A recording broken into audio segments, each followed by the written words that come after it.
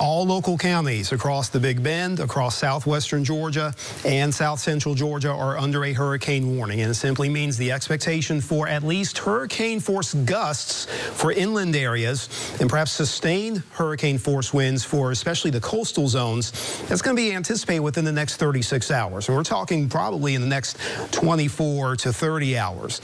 Tomorrow evening is going to be the prime time for a lot of this action to come up from the bay and then pass to the north pretty swiftly. It's not going to linger all night long, but those evening hours are going to be rough for several of us. The storm surge is going to be rough for anybody along the coast or any interests that are there, because there's a high expectation with the wind forces as they are pushing up in this shallow shelf area of Appalachia Bay, especially if it happens at high tide. There's going to be a good chance to exceed 12 feet from roughly the St. Teresa area right around to Steenhatchee, and perhaps a little zone here where we have the Big Bend Wildlife Refuge, the Ekofia River mouth, the Osceola mouth, and over towards St. Mark's perhaps as well. If it happens at high tide, we could run about 15 to 18 feet or higher above typical dry ground. That would certainly cause severe inundation for those areas. Rains starting even in some cases tonight, but kind of scattered. I think it becomes more steady through the morning and afternoon time frame, so multi-hour rain totals can easily be around 5 to 10 inches with some higher amounts, and that can trigger some flooding, especially in areas that were soaked by Debbie not too long ago.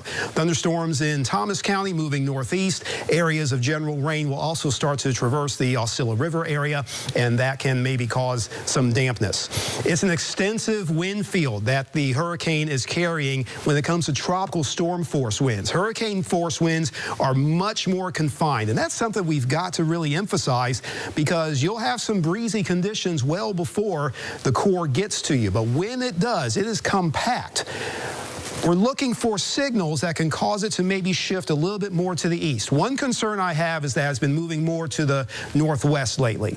That's going to make it a longer trek for it to maybe get picked up by these upper level winds and be shoved perhaps towards the northeast. So the more west it goes, the more effort it has to have to get into our eastern sections of the Big Bend. So that's why there's concern about especially the Tallahassee metro area encountering some pretty intense winds. Here's our forecast and focus, pausing at 8 o'clock with the eye right over Appalachia Bay, just south of Alligator Point.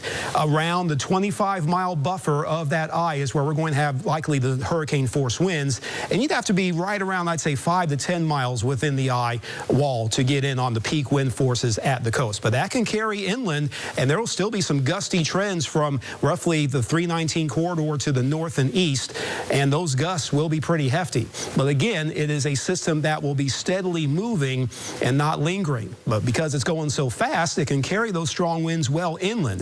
This is one projection of how the winds could maybe cover more of our landscape, and I think it's underdoing the tropical storm winds, quite honestly. But a core of hurricane force winds is tight around the eye, and that will start to move inland, and as it does so, we start to lose the overall sustained forces of tropical storm winds, but you can still have those intense gusts. That's why there's such a concern about how long that can happen, even if it's just a couple hours.